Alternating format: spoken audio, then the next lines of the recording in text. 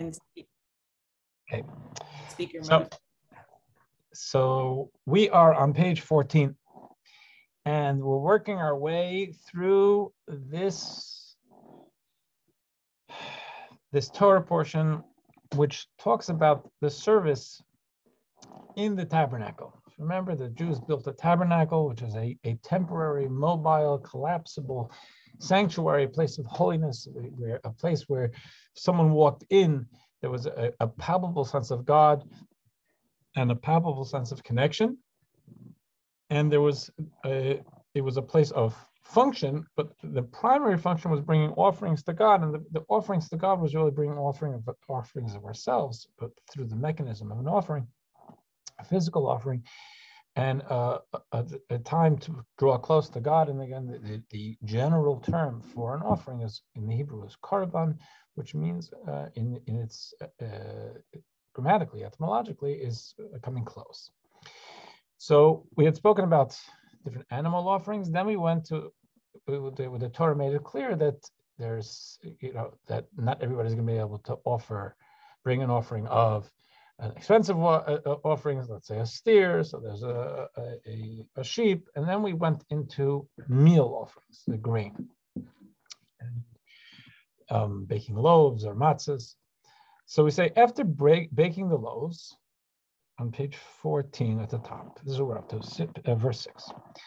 Break each one into two pieces and each half in two, so the priest will later be able to easily remove the memorial portion. You must then pour the rest of the log of oil over the loaves.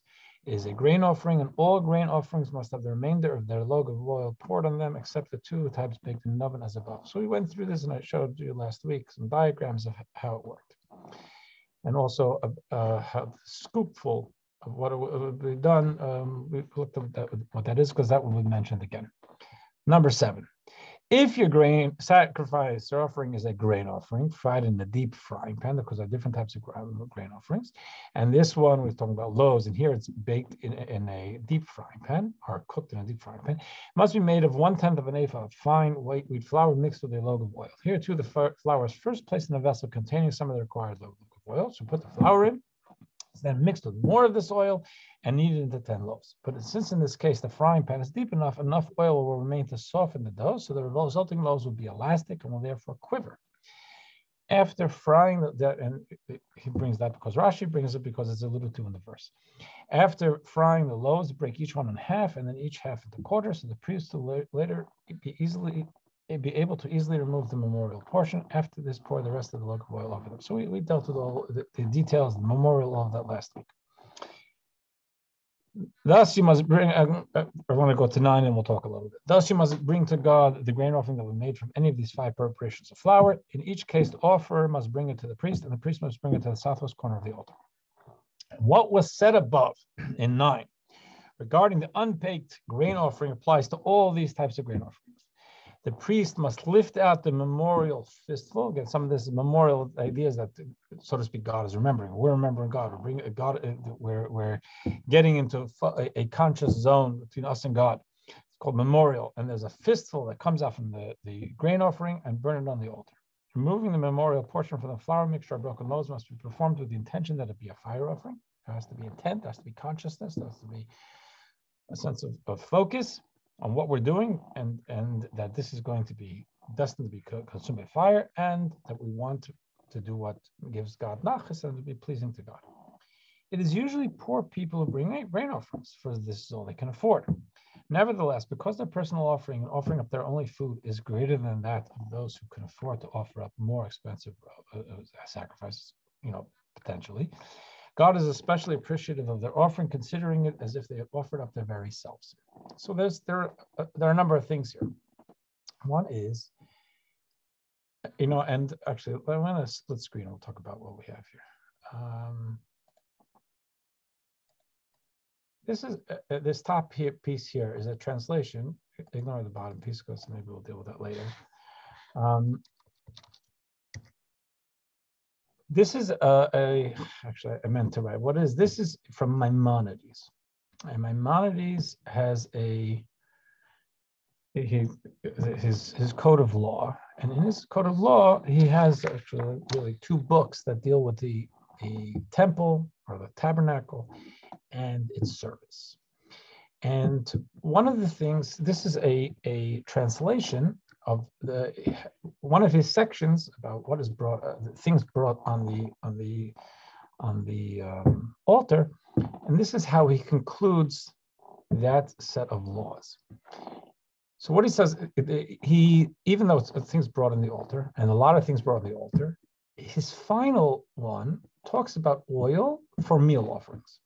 Again, meal offerings are not the premium type of offering. There was a steer, or a cow, and a sheep, and this was for someone who couldn't afford the premium style. Since all of these categories of oil that he had spoken about before are acceptable for the meal offerings, why were they listed as separate categories? Okay, that's not a question that we're going to deal with right now. I want to get to his answer. It says that the Torah wanted us to know the superior category that nothing surpasses, those which are equal and those which are inferior. Wanted us to understand the scale. In this way, one who desires to gain merit for himself will subjugate his evil inclination and amplify his generosity should bring a sacrifice from the most desirable and superior type of the item he's bringing. So at one level, on the one level of the scale, because Torah is not simple, Torah life is not simple and it's not unidimensional, and we have sometimes competing values that we have to balance, right? Like we were talking about before about the responsibility to a community and the responsibility to save my own life. Those are both values, but they have to be balanced. Here, when it comes to giving of ourselves to the community, whether it's charity, it's to your local library, or it's to the Beis Hamikdash, or to the tabernacle or temple. On the one hand, Torah says, be giving. And what the language he says, subjugate is evil inclination. Evil inclination means the self-protection. If I have X amount of money, I want to hold on to it. Why should I give it away? And if the community needs something, so first of all, I may feel pressured to give something. I might feel, almost like manipulated into giving something. So I'm going to give the least amount possible. Or even if something touches my heart, okay, but the thing is, obviously I have to protect myself. So again, evil inclination, I just did this right before the class. I would have changed the language. Evil inclination makes it sound like it's evil. Taking care of ourselves is not evil, but it is self-directed. And self-direction without opening ourselves up to others' needs is not holy. Let's call it that. It's an unholy inclination to keep all my nickels by me and not think about sharing nickels according to what I can. So therefore, what Maimonides is saying is that the Torah gives us in the offerings a scale. And the scale is for us to know what we can shoot for, because we want to do things right. We want to do things in a respectful way. So, this is something that, again, just to talk about it because it's in our lives. In the old days when there was rummage sales were a good thing. First of all, we had them here a few times.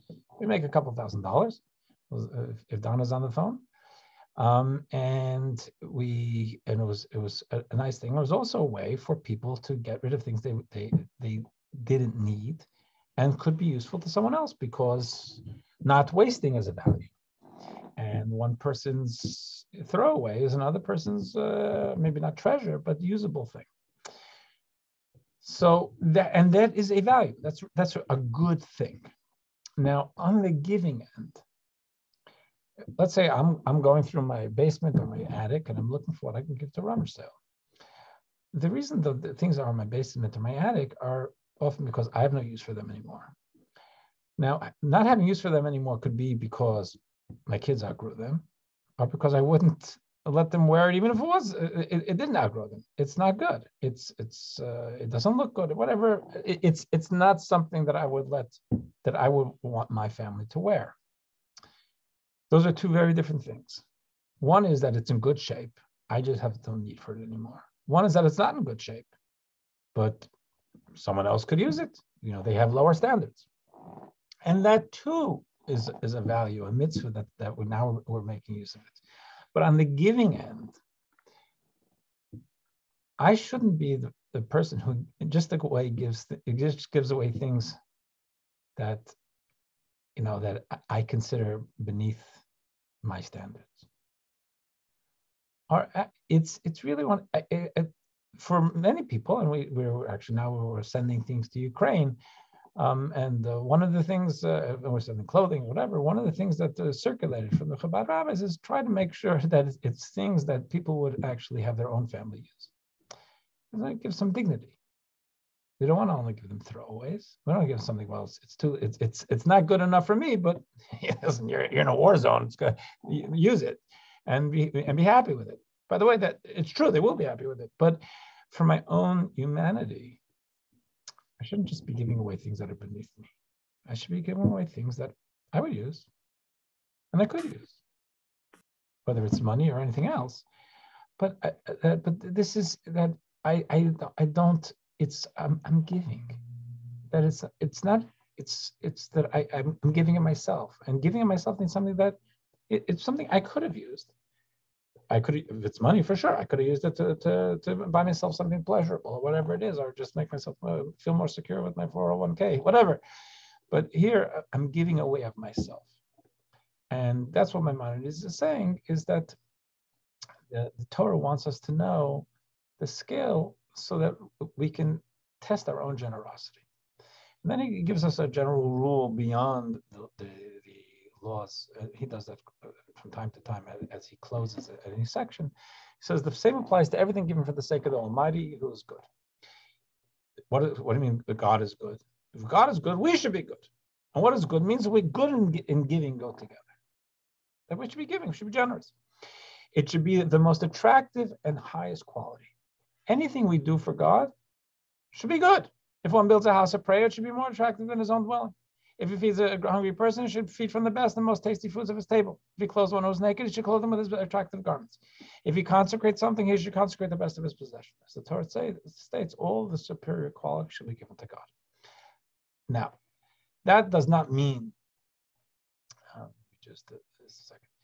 That does not mean that, literally we have to look and say, well, my house is like this, and we have to make the shul nicer. If I have a really nice house, I won't have to measure. But I think what Maimonides is saying is, if I live well, I shouldn't be okay with my community library being in a shack. Not that I have to build it all, but I should want to step up to the plate so that it's a nice place, or my community hospital.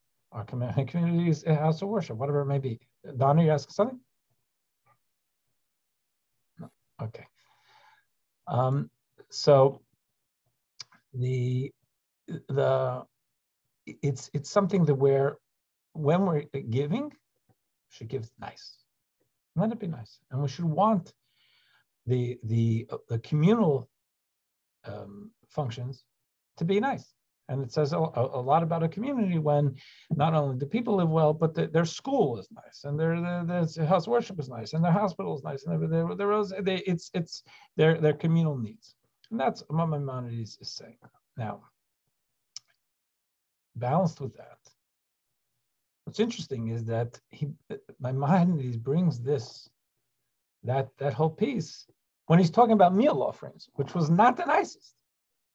Meal offerings is the lowest offering on the totem pole, lowest on the food chain, and that's where Maimonides lets loose. We should be giving of the best of ourselves, and part of that is the idea that giving of the best of ourselves is sometimes we have the capacity to do something physical, to be able to help physically. Sometimes we're actually giving of ourselves.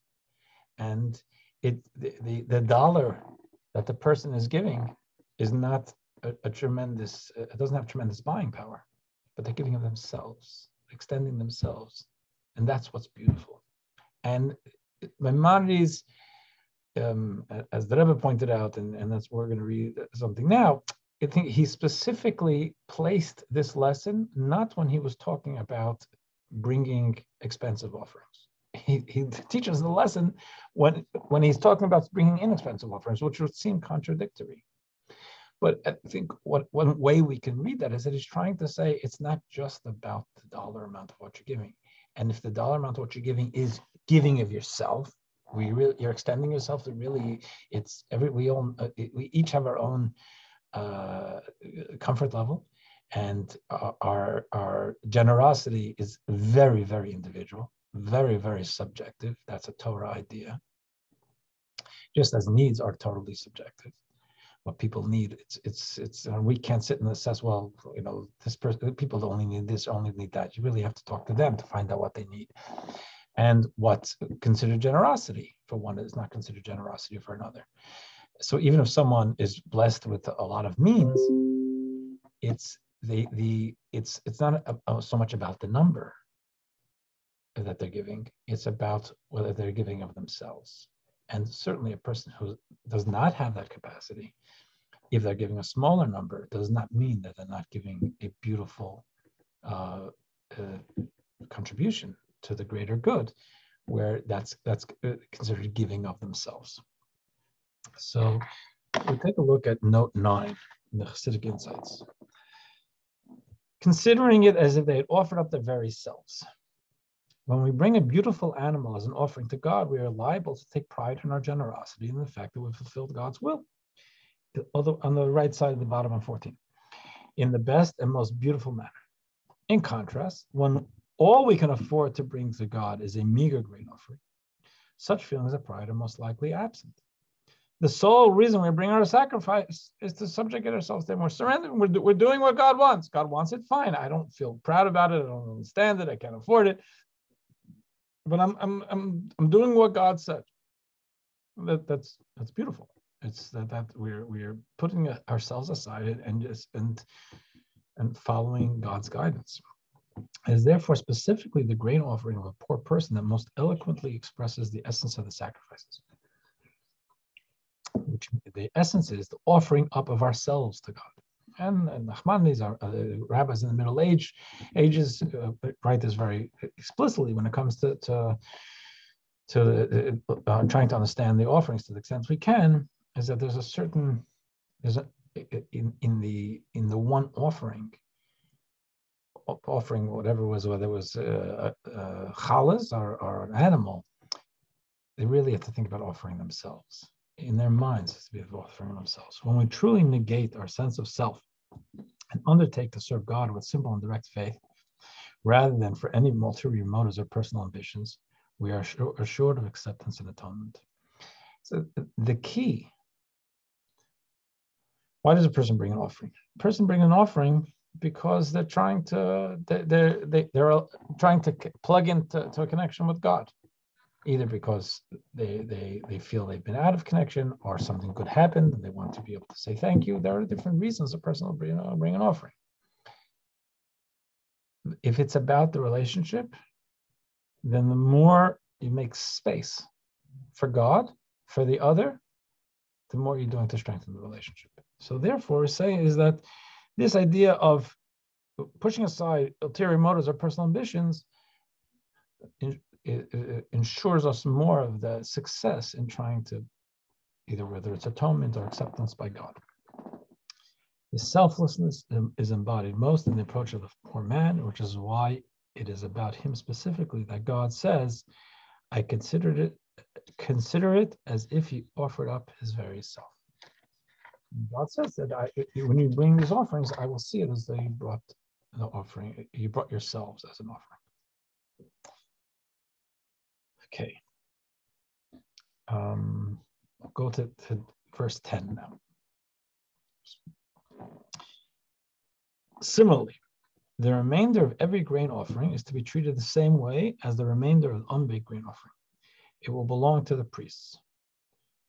First Aaron, or after him, whoever the then current high priest in any generation, will take whatever portion of it he chooses, and then his sons, or after them the officiating priests, will take whatever is left, dividing it up among themselves. Nonetheless, their portion is still considered an offering of superior holiness. And therefore, they may only eat it from the point in time when the memorial service has been burned up on the altar as one of the fire offerings of God. If, however, the offerer is himself a priest, and then his grain offering must be burned up in its entirety, none of it may be eaten. Nonetheless, oil and frankincense, and we looked into the frankincense last week, must still be added to the flour. On the right side, like in the lower part of the middle of the page, is verse 11. No grain offering that you sacrifice to God may be made out of anything leavened. Okay, we're coming up to Pesach. Nothing leavened. We call chametz is leavening. Sa'ir is in other words used in Torah, but it's more the leavening agent. Not that cannot be used. For you must not burn up any leavening agents or any sweet fruits as a fire offering to God. So it's interesting. The word in Torah here is the way I would imagine this has been translated for generations, including today, is that we cannot bring any leavening agents or honey on the altar. The word in the verse is dvash. Dvash means honey. Now, why did this Chabadster translation call it sweet fruits? Because even though it says honey, when the Torah says honey, it may mean honey, but it often means either date honey or any sweet fruit. So, for example, when the Torah lists off we have like land flowing with milk and honey, right? The honey, we're talking about the honey, and we have 7 species, which Israel is blessed with, and we look at them as special symbols of the blessing of the land.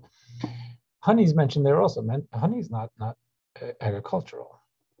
Honey doesn't grow, but as Rashi will say, actually Rashi says here and says other times in the Torah when this idea of honey with regard to the land of Israel is mentioned, it refers to date honey. In other words, that it's they take the flesh of the date and they treat it, and they call that honey. Now that in this case, Rashi says, since honey doesn't necessarily mean bee honey, this goes for anything sweet. Any sweet, in this case, it would be fruits, because we bring those on the offering. There's no place for sugar on the offering, but there was for agriculture, sweet fruits. They fall under the rubric of honey, and they're not brought on the temple, on the altar. Now, okay, that's the instructions. That's what the boss says. So, what's the insight of that? What's an insight? So first of all, let's talk. The leavening agent is a little easier for us to understand, because when it comes to Passover, to Pesach, which we're coming up on, Pesach is considered, there it's matzah and no chametz, because Pesach is a freedom holiday, it's a growth holiday, and we talk about the idea of matzah, the difference between matzah in ingredients between matzah and bread is that one is allowed to rise, either with a leavening agent or even without a leavening agent, but it's allowed to rise. Matzah is not allowed to rise. So matzah symbolizes, well, the bread would symbolize the rising, like the bloated ego, and matzah symbolizes humility, and which is our humility would allow us to be honest with ourselves, to be able to see ourselves and where we need to strengthen ourselves, and that's really a critical opening to growth. Being able to feel that I'm a good person, but I'm not perfect, and it's okay for me to digest my imperfections and then work on them. But I'm not going to work on them unless I first digest them. So the idea of, here it's so'er, which is this leavening agent, symbolizes this puffiness of the ego. Now, puffiness of the ego, it's also a difficult balance. We should have a sense of self, and we should have a sense of courage. I mean, for people in the Ukraine to say, who are we to be able to fight Russia, and let's just surrender and act in what we may call a humble way? Who says there's any holiness in that? The idea of standing up for the right thing, and that's with a sense of self. That's a good thing. That's holy. Doing that in going beyond a healthy self-perception to what we would call more of a shallow arrogance. That's not healthy. But there isn't holiness if I am very proficient in math. There's no holiness in me saying, well, really, I don't know too much math. That's not true. It's a lie. There's no holiness there. It's for me to say, yes, I do. Do you need any help? Something I can help you with?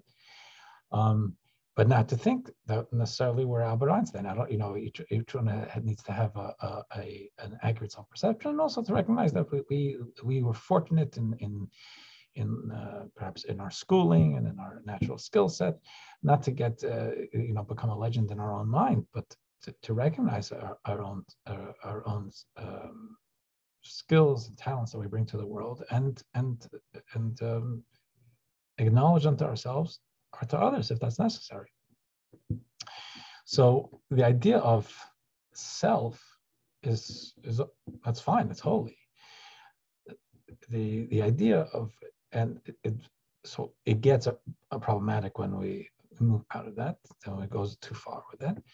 And here, when it comes to the altar was a place, the tabernacle was a place where there was a more intense sense of surrender because of God. So even a person who has, I used the example of someone who has math proficiency, they're not denying it there, but it's just, I'm talking to the infinite. I'm connecting with the infinite. There's nothing else. And therefore, even what is normally more a healthy sense of self and one's skill set, it really didn't have much of a place there because it was losing oneself in connection with the divine.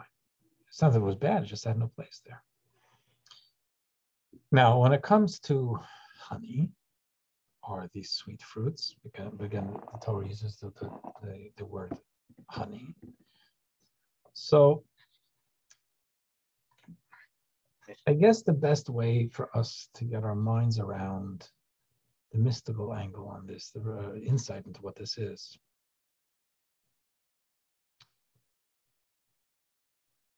that I was thinking about this morning, the best way to do, best way to approach this. So let's try it this way. You notice what I put down before, I'd written, in case we were going to talk about it, I'd written this. See at the bottom here. So this is a Hebrew word, chesed. It means kindness. This is another word, gevura, which can mean strength. It could also mean strictness. So these are two very primary energies within God and within us. Right hand, left hand, right side, left side. They're very they're common.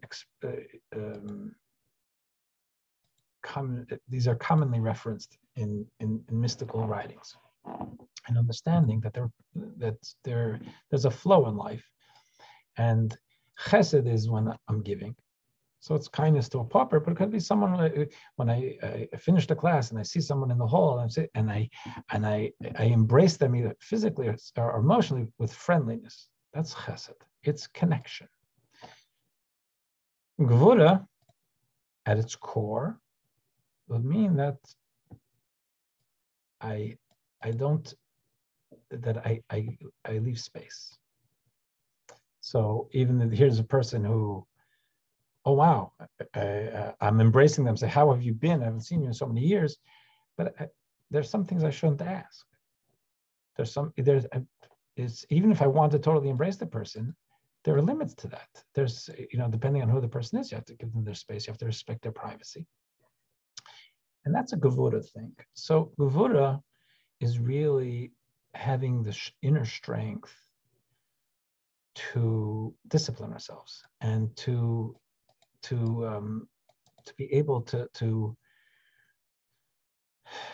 step out of ourselves and step out of an emotional rhythm we're in. So if here I'm so happy to see the person, I know I'm talking, I still have to maintain a balance that I'm not going to overwhelm them, and I'm not going to stand there. They were on their way somewhere. How much time do they have?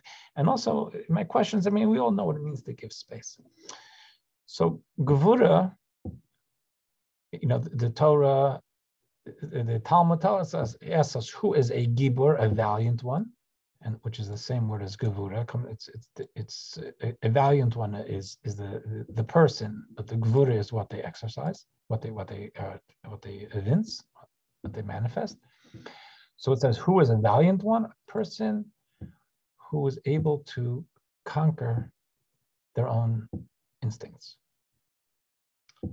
So it's inner discipline and it's conquering instincts. Now, sometimes that comes to strictness. Now, what does that mean? Because if we assume that a person always, they are again, not all of us are like this, but there is this default position of wanting to connect with others, and relationships are the stuff of life. Being able to stand back is respectful, but that can become aloofness. Similarly, if we're giving, if I'm with my grandchildren, and I want to give them things, I want them to be happy. I want them to be happy with that Zaidi was good to them. So if they're in here, I've got seltzer mixed nuts to give to them. If they're in my house, I have some junk I can give them. But should I? So I have to temper. I want to be sure I want to give them cookies, but is that good for them? I have to speak to their parents first. So I have to withhold my giving. Now, there's healthy withholding, and then there's too much. I'm not giving anything because I don't want to spoil them. So that in the how things evolve, both within us and within the spiritual cosmos, within the metaphysical cosmos, the idea of Gevura at its core within the divine is God leaving space for us, which is a good thing. Our God limiting the untrammeled flow of infinite divinity so that God can channel something that's approachable to us. If God just lets it rip with all infinity, we're going to disappear. We're totally overwhelmed. We want blessings within within our system, something that's not going to override our system, that we can appreciate, that we can feel. That too much is not good either. So the chesed is in the case of God, it's giving, and that's the rhythm of chesed. It's God giving, letting it all flow. But letting it all flow means there's no space for us. It's infinity overtakes the world. The infinite oneness overtakes the world. There's all oneness, so where's there space for us? So God limits. Something we call tzimtzum, God constricting and God's presence. So in the mystical writings, Kabbalistic writings, say that God is, before creation of the world, where all of existence if there was such a thing that we can call existence, is all godliness. Godliness is the source of goodness, of genuine tranquility, pleasure, whatever human words we attach to it. One of the words we attach to it is sweetness, because Splenda is sweet, sugar is sweet, and then there are a child's smile is sweet. A touch can be sweet. A tune can be sweet. There's sweetness that's not so tangibly anchored in the physical. It's sweetness, the concept that all comes from God. God is the source of sweetness, but God again is untraveled. So God, a symbol of God limiting that sweetness and making it approachable to us, in the words of the great Kabbalists, is honey. Doesn't mean honey, means something intensely sweet that we can taste. That's it's really, the language is, that's an example of God's gevura, God's withholding the untrammeled sweetness and creating something for us very, very tangible and very much within our taste buds, within our human system, that we can digest and we can appreciate. That's honey. So that's all a good thing. And when we dip an apple into honey on Rosh Hashanah, what are we saying? That the apple is one thing, but the honey part, and because we dip challah into honey also, there's the honey is on the table, Rosh Hashanah, and we keep it on the table through up till Sukkot in Chabad circles. The idea of honey is that we want to have a tangible, appreciable sweetness. God blesses me. I believe that. God loves me. That's great. But that can be at some metaphysical level. That actually somehow God is fueling my soul and blessing. But, I like to see it practical. I'd like to see it in my life. In what I need to be able to taste God's sweetness, not just to have it in my mind's eye and faith. And in blessing ourselves for a new year, we want tangible sweetness. And that's all good. There's no downside to that. One of the things is that in the temple, similar to the way we said, in coming into the tabernacle in connection with God, is saying, I have my skill set, and God gave me the skill set, and I worked for it, and all those things, and I should not be saying, oh, I don't have it. When I'm in coming connection with God, it's not a relevant part. I'm connecting with God, me and my essence, beyond the skill set, and looking to God and God's essence. I'm embracing my loving parent, creator, divine spouse, however we're going to frame it. What mystics say is even our appreciation at that point for the human honey is not something that should be on the altar. That should not be working its way in to the equation of the embrace of God. God is the honey. God, the sweetness is in being able to have God in my life. Do I want to experience in human blessing? Of course I want to. And that's maybe why I walked in to begin with, because I want a connection with God, because I want to feel God's blessing in my life. And if I feel God's blessing in my life, then ultimately I want to feel it at a very tangible level. And there's nothing wrong with me wanting that. But when I'm in that, at the pinnacle of connection, and I'm bringing something to the altar, honey is not part of the equation. It's not what I'm going to get out of you. When two people really care about each other and they're looking at each other and they're talking about the relationship and they're looking into each other's eyes, it should not be the thought of, because I'm going to need you to make me a kugel. I'm going to need you to take care of me when I get old, whatever. There's a connection, and our personal honey, that sweetness that we've been drawing from it, it's a great thing, but that's not the connection. The connection is beyond that. This person is great because she makes me a kugel. This person matters to me because she matters to me.